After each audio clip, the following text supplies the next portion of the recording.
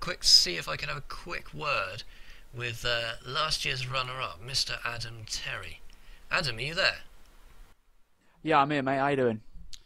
Pretty good, Adam. Thanks very much for joining us. I know that some of the viewers out there are going to want to hear your thoughts on the end of what was a very exciting season last year.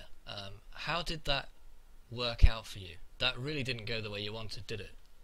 Well, the season in general was, I was pretty pleased with it, to be honest. The first year in the Kia, and I was quite happy with how that went, but it all went down to the final race and the final 3 rounds, and it all went wrong on that day. It just was one thing after another. I don't think anything in general was my fault that day. It's just, I seemed to come in contact with other drivers, and it was just a bit of a nightmare in general, really.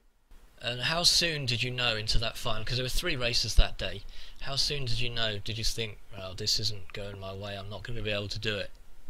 Well, I certainly was feeling the pressure come the last race, and I think I can't remember exactly how it went, but I ran into a bit of trouble again, and I could see that Ellis was in a position where he only had to finish to win the championship, and it turned out that that's the way it went.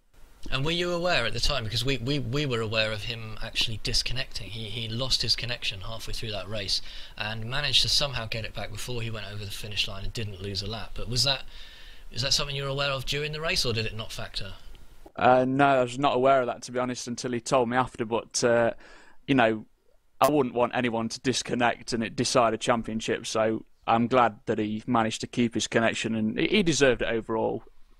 And a new drive for you this time round, Adam. A new team.